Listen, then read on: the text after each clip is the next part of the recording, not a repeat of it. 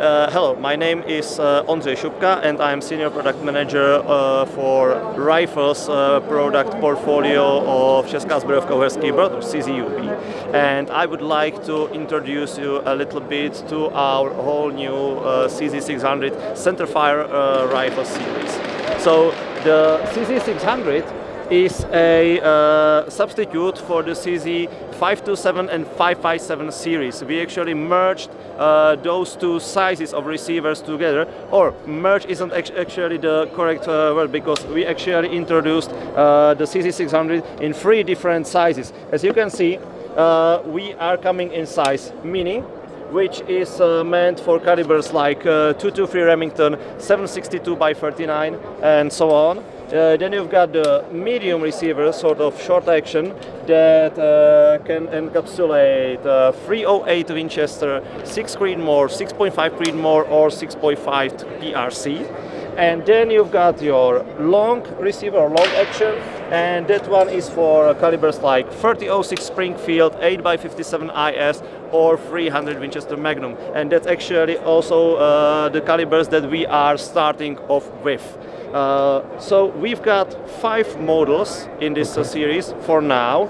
This one we are standing next to is CZ 600 Alpha. This is meant as the basic model of the line. It is considered as a workhorse rifle for everyday use. So it's got a polymer stock with checkering inlets. It's got duraluminum receiver with integrated Picatinny rail and semi-heavy profile barrel. As for the receivers, I already told that we've got 3 sizes, but we also have 2 materials.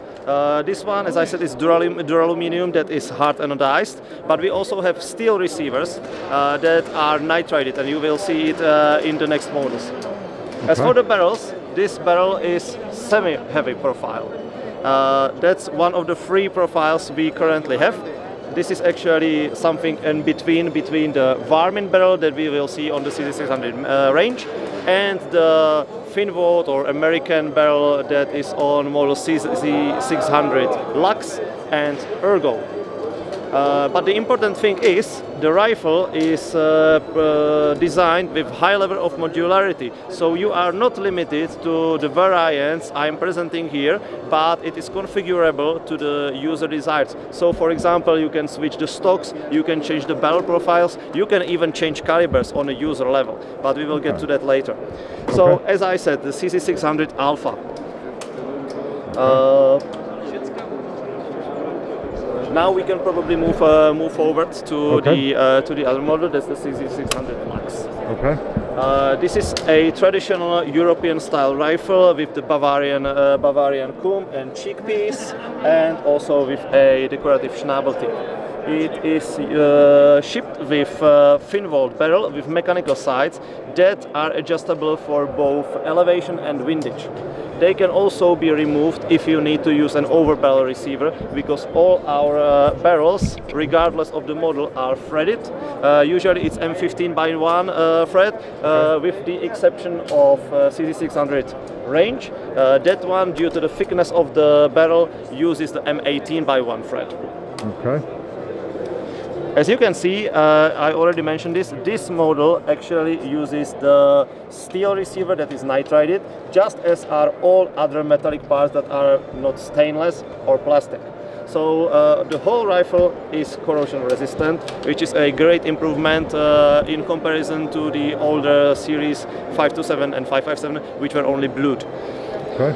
So for another features that we have, maybe this will be better.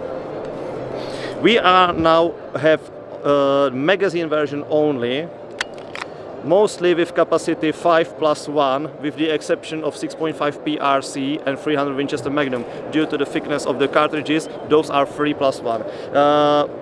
Here you can always see what cartridge or caliber the magazine is designed. For the small receiver, we've got the different magazines for different calibers because of the differences between the cartridges. But if we can take, for example, the medium-sized receiver, you can see that we can actually utilize 1 magazine for each caliber we are offering in this receiver size. Okay. Another cool thing is that we understand that some people are not that much fancy of the detachable magazines. For those, we have magazine lock, which is engaged by pressing the magazine release forward. And now the magazine is locked, and you can treat it as your standard box magazine and feed it from the top. From the top, yeah. Yeah. As you can see me operating the bolt, there has been also changes in comparison to 557 and 527, and that's actually the bolt throw. We are now having 60 degrees bolt throw compared to 90 degrees that was in Mauser systems of 527 and push feed system of the 557. Okay, what's that? I've got to ask, what's that there? This is a reinforcing screw for the wooden stock. Okay. You will not find it on the polymer stocks because they don't need this type of reinforcement. This is to prevent the stock against cracking and longer durability. Okay. Talking about the receiver, let's take a more deep look into it. Here you can see actually the removal of the bolt via the bolt removal button, and as you can see, we are now locking the bolt directly into the barrel. Okay. That allows several things. First, the 60-degree bolt throw. Second, the caliber change capability. And third, the possibility to have either steel or duraluminum receiver, because the receiver no longer withstands pressure because it is not being locked into. Right, got you. Yeah, that makes sense. We've got 6 locking lugs in the medium and long size receiver, and 3 locking lugs for the mini size receiver. If I am to change the caliber on this rifle, I would normally disassemble the stock via these 2 screws, then remove the action, and here you would see 3 screws that are clamping the barrel into the receiver. Those screws need to be loosened, and then you can simply slide off the barrel, and you will put another one. And it can be a different barrel profile, or it can be different caliber. In case you are switching to a caliber that has the same cartridge diameter, you don't need to change anything else. But in case you are changing caliber that has different diameter, for example from 308 Winchester to 6.5 PRC, you also need to change the bolt head. That is done also quite easily. There is a pictogram on the bolt cap with open lock. You turn the bolt cap into the direction, and the whole trigger pin firing pin assembly comes off. This is also convenient for cleaning after many rounds has been shot, and you can get in stoppages. Otherwise, it is not required at all. We've removed the firing pin assembly. Now I can push on the ejector and slide the bolt head out. Now I can place a new bolt head out, again push on the ejector.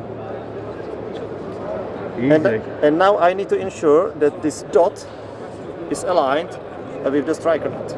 Okay. So I slide it on, and now I need to press against the firing pin spring, so it needs a little bit of power, and turn it towards me or the pictogram of the locked lock, just a little bit, so that the striker nut is aligned with the protrusion on the bottom of the barrel. And as you can see, and this is a really cool feature, we are getting back to the controlled feeding. We had this on 527s, and on the 557s we had the standard Remington push feed system. But the controlled feeding is a feature that we wanted to get back to. So we designed a completely new system of a bolt that is actually patented, and it uses short extractor that catches the cartridge as it pops out of the magazine, and guides it back and forth until you lock the bolt or turn it back. And only when you get to the end of the pathway of the bolt and actually depress the spring-loaded ejector, the cartridge releases. Right, so you are in control not only of the cartridge, but also of the speed in which it will eject. Right. And as you could see, regarding inserting the bolt, what we like to do is to press the button entirely, slide it about half into it, release the button and give a little wiggle to the bolt once it clicks, and now you are sure you are sliding in the correct position. Right. So that's for the bolt, the locking system, the magazine. I also mentioned the barrels. So I think the last thing we should discuss is the trigger mechanism and safety, but for that we can perhaps move to another model. Okay.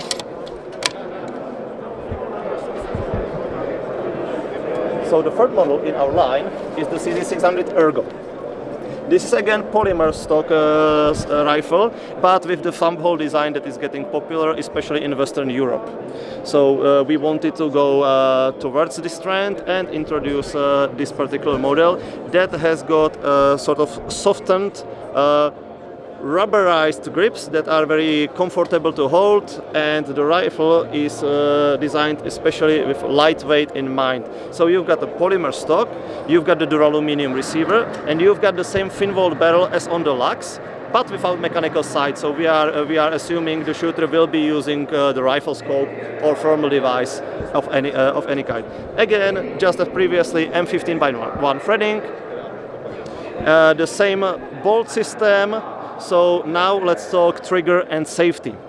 What is again a new and a patented feature on the CZ600 is the trigger mechanism. As you can see, there is a little screw that is notched for 4 positions. 1, 2, 3 and 4. This allows you to change the weight of the trigger pull without the need to disassemble the rifle completely.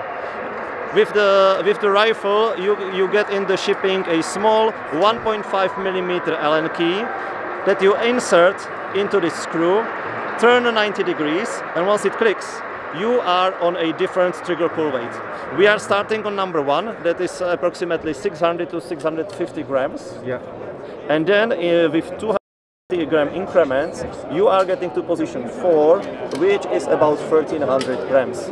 That is for this single stage trigger that we've got on models Ergo, Lux, Alpha and Range. From factory we are setting them for position 2, apart from the Range, which is a target rifle and is meant for precision shooting. That's on number 1. But as I said, it's completely on the user which position he decides to choose. And in case he changes his mind, he can change it anytime, even on high stand.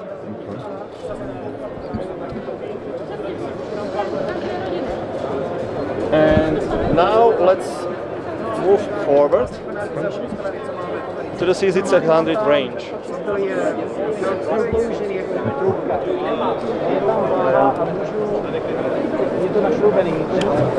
The 600 range is primarily a target shooting model, but it can be also used for long distance hunting scenarios. It is rather a heavy rifle which ensures its stability and shootability. As you can see, we are again using the steel receiver, a heavy varmint barrel with 22mm diameter on the muzzle with M18x1 threading. This barrel is a little bit different to the barrels of the other models because of the guaranteed accuracy.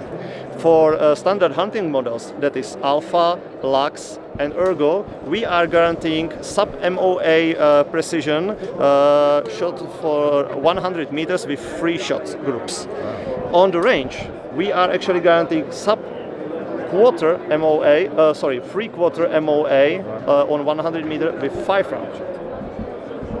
Other than that, Range has got a laminated wood stock with adjustable cheekpiece that doesn't need any tools for adjusting. You simply unscrew or loosen this screw, adjust the cheekpiece to your needs and retighten and stow. As you can see, the grip is contoured for almost 90 degrees pistol grip, which helps for shooting prone or sitting. You've got this nice palm swell, stippling for better gripping, and also this contour for your supporting hands or sticks, and also a short Picatinny segment for using monopod with bipod, which can be attached via sling swivel studs. We also have QD sling caps on both sides of the stock for carrying. And here we can discuss the last important feature of the CZ600, which is in basically every model. As I was talking about the trigger mechanism, this one is set from the factory to position 1, which is about 600 to 650 grams, so it is very crisp. And we've got here the safety. And the safety is another cool and patented feature on the CZ600. It is a vertical button that protrudes from top of the tank of the pistol grip to its bottom. Oh, okay.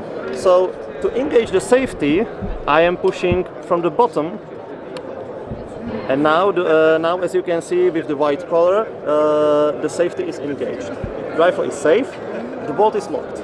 In case I would like to check the chamber, remove the cartridge, or need to disassemble without touching the trigger, I just push the bolt release button and the lock is overridden. And I can eject the cartridge, remove the bolt, continue with disassembly, clean the rifle, whatever. And as you can see, to disengage safety, all I need to do is simply push down with my thumb, so it is a positive safety. And as you can see, it is a very ergonomic position. Yeah. So imagine you are on the high stand, the target comes, you've got your safety on, and you can aim down your sights, make ready for a shoot, disengage safety, and I'm shooting. Yeah. As you could probably hear, the safety itself is quite quiet. But if you take that extra effort and, for example, use your index finger to help slow down the button, it can be made completely silent. Right. So that was CZ600 range. And to finish off, we've got one a little bit special model of the CZ600.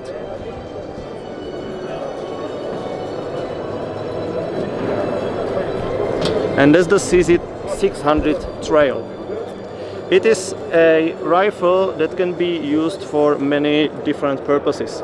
Mainly it is a fun shooting range shooting gun, but it is also can be used for backpacking, survivalists, bushcrafters, or even hunters that are doing Nachsuche, so hunting for the wounded animals. Yeah. This is a little bit different system. It still uses the same barrels and the bolt.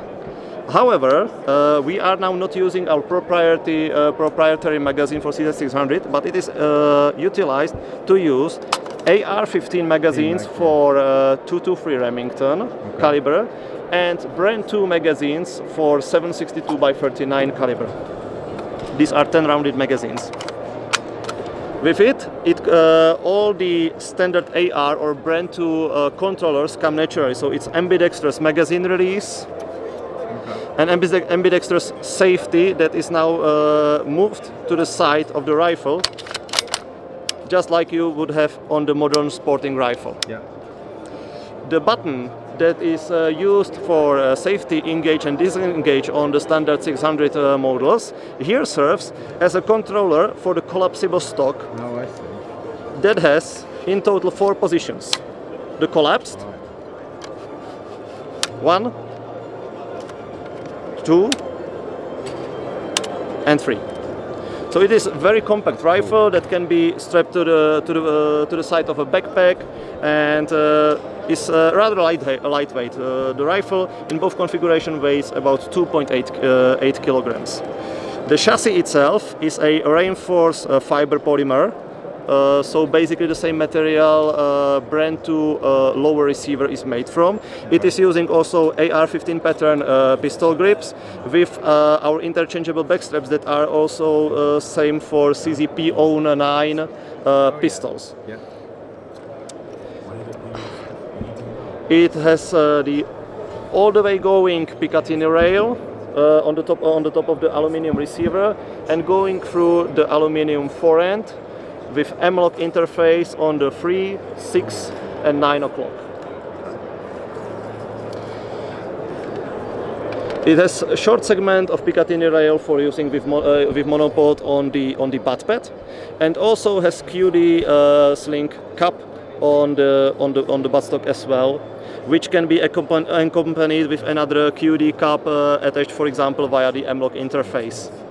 Can you, sorry to interrupt, can you put that to a left-handed version? Unfortunately, no, because it would collide with the ball handle. As you can see, we've got a special type of ball handle here, which allows for very comfortable reloading. Yeah. Naturally, given the fact that this is a standard AR-15 magazine, which needs to have the last round bolt hold open ability disabled, the movement of the bolt is not as smooth as on the other CZ600 series. However, once you load up the magazine and you are actually chambering, it works like a charm. Yeah. So the last different thing on this model is actually the trigger. I previously said that all the 600s have a single stage trigger, but this is not true in case of the CZ600 Trail.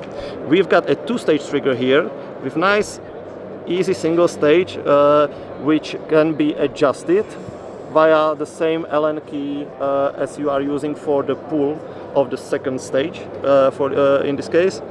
That breaks around here.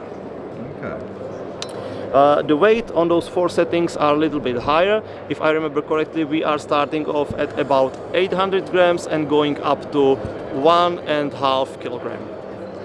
So I think that's basically it. Of course, same as the hunting models of the CZ600, even here you can change the calibers. However, we've got this model only in the small receiver because of the AR-15 and Brand 2 magazines. So you can change between the 223 Remington and 762x39.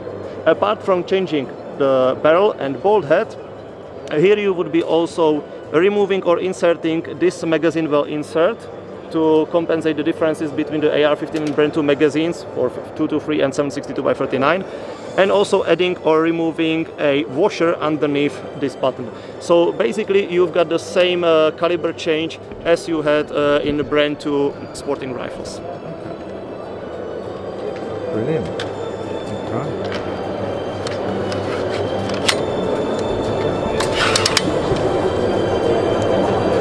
And that's probably it. Okay, thank you very much for that.